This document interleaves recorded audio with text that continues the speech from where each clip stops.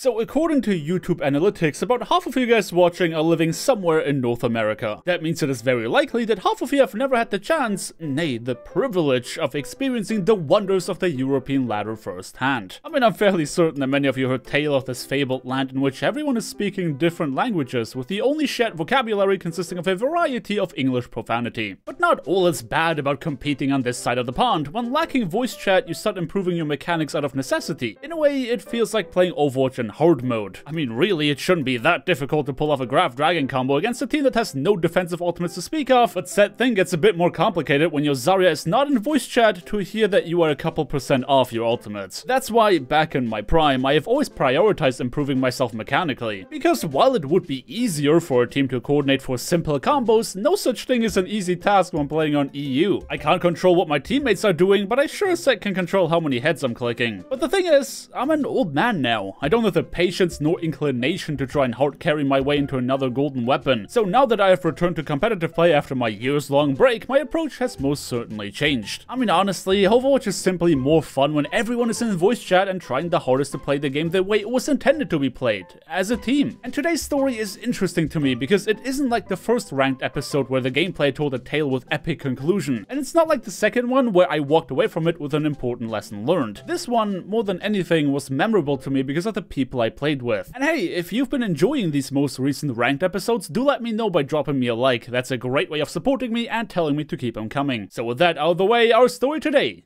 takes place on Volskaya Industries. Now, if there was ever a map type in Overwatch that allows for any twist of events to happen, it would be 2CP. There's no other game mode that lends itself so much to snowballing as well as any number of random events. And it is for that very fact that I usually stay away from covering 2CP maps in my videos because the pacing is just all over the place and it makes it really hard to tell a coherent story. But that's not gonna stop me from trying anyway, as me and my team are tasked with defending the first objective. Now, as you may have seen last week, mercy-pocketed Pharah Smurfs are very much par for the course in Diamond, and since I was kicking the game off playing Mei, I could only hope that my second DPS was up to the task. But before said DPS even had a chance to make a play, my Hammond went on the flank too. I mean, I'm assuming that he was trying to combat them, but really this was not looking like a very promising attempt. Our frontline was not looking much better either. My Sigma had a really bad case of backline tanking, meaning we gave the attackers all the space in the world to simply push past the choke point, and before we knew it, we found ourselves bombarded from multiple angles. At this point, you would assume that the enemies had us cornered and that we were stuck in a tight spot, but in reality, we weren't stuck with them at all.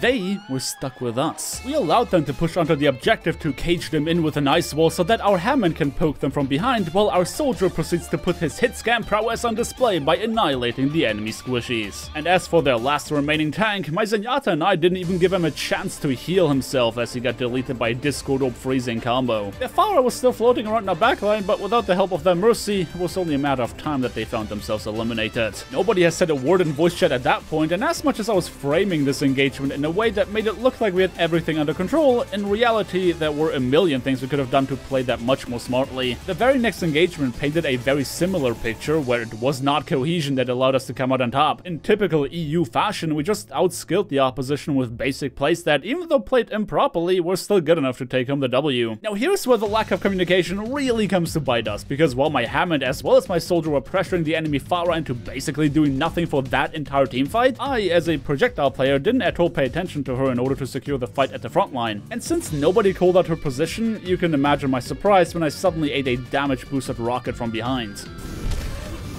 Oh, they're behind us again.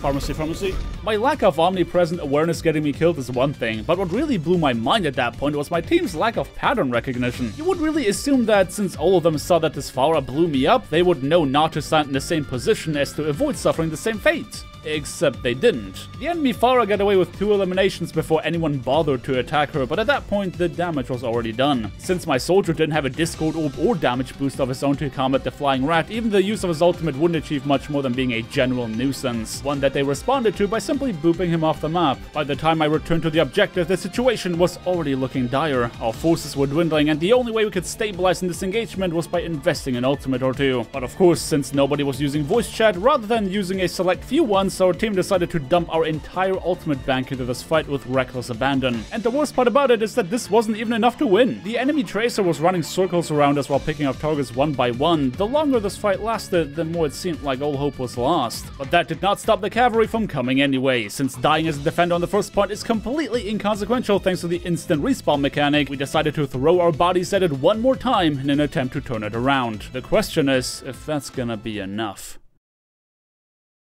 As much as I was ready to throw myself on the objective in a last-ditch effort of stopping the cap, my teammates, whom I assume continued to press W, suddenly decided to back off. And for the first time, that prompted them to actually use voice chat. May, we're backing. I'm touching? Are you guys not? What? Come on! No, they got way too many people. We're only 3. What do you mean we just got a pig? Yeah, we got to pick up the ball, and then they have 5 or 6 on point. How does nobody say anything until that moment? We're in a voice channel together.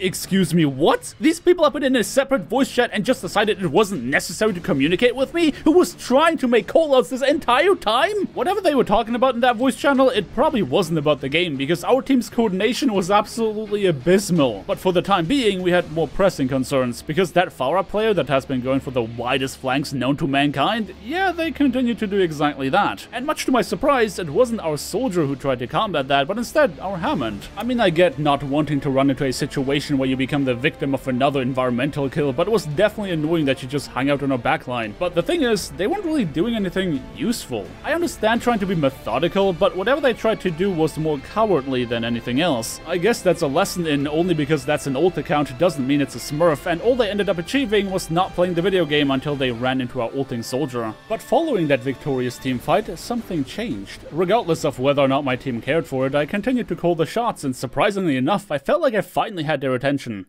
Tracer on you, bap. They're gonna res it, guard the body. Ah, nice! Can we get this hawk? No heal. Tracer half.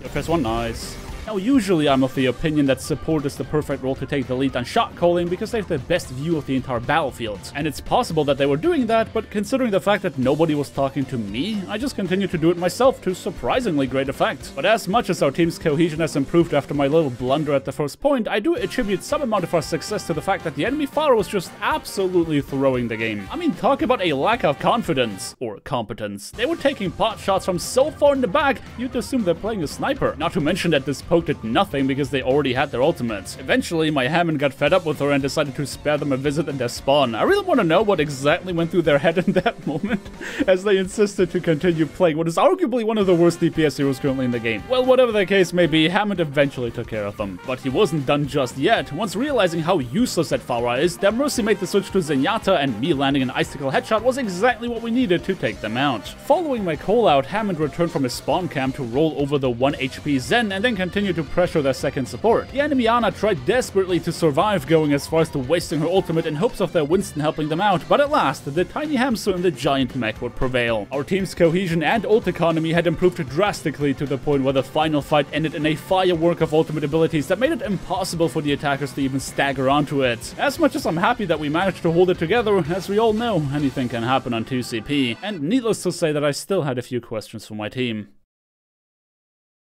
We may have held until the second point, but there's no telling what kind of cheese comp we're going to face on offense. But objectives aside, I still wanted to know what the heck was up with that stack in my team. So, how many of you are stacking? Is it like the whole 5 stack? 4. 4, okay.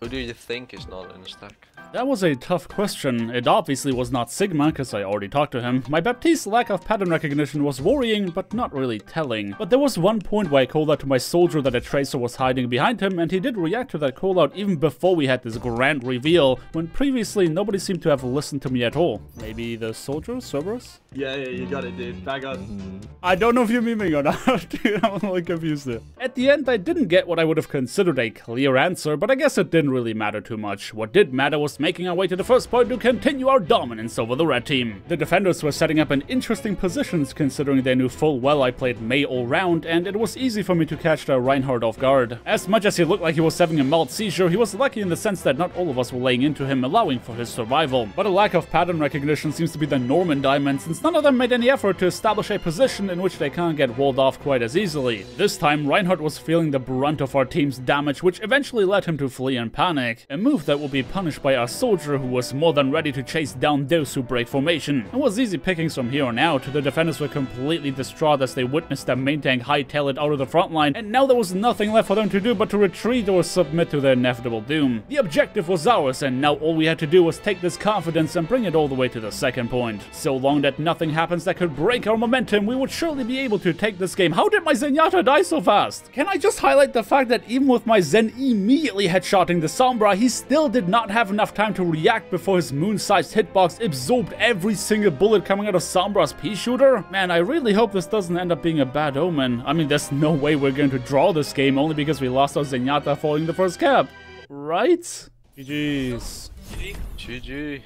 Nope, it didn't. Alright, granted, as far as gameplay is concerned, this was not the most exciting match ever. I just thought it was funny how I tried to shot call my team this entire match without getting a response, just to learn that they were stacking in a voice chat elsewhere. I mean, honestly, if somebody got that fat EU experience, it was probably the red team. I can only assume what their voice channel sounded like when that Farah Smurf got spawn camped by our bull. Unfortunately, not every episode can make for an epic tale of redemption when I have to upload these videos on a weekly basis, but hey, I hope you enjoyed it anyway. So thank you everybody so much for watching. Don't forget to drop me a like on your way out if you enjoyed the video, subscribe if you want to see more, and definitely hit that bell icon to not miss out on my next upload. I hope you guys have a fantastic day, and until next time, peace!